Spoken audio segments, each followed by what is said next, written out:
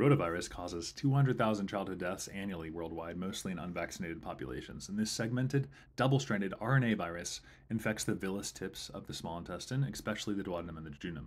The damage leads to the villus blunting and crypt hyperplasia, drastically reducing the absorptive surface and drives the watery, secretory diarrhea. Unlike the bacterial infections like C. diff or Salmonella, rotavirus causes non-inflammatory diarrhea. So here we have our example of a 14-month-old unvaccinated boy, 2 days of watery diarrhea, mild fever, stool PCR, has a segmented double-stranded RNA virus. Which histological feature would you see? It's going to be blunted villi and crypt hyperplasia. So B, your pseudomembrane, that'd be your C. diff, flask ulcers, that would be your entamoeba histolytica, foamy, that'd be your Whipple disease, and pear patch would be Salmonella typhi. So the big three things that we need to know to never miss this question again: 1, detection of rotavirus via PCR test that confirms viral gastroenteritis.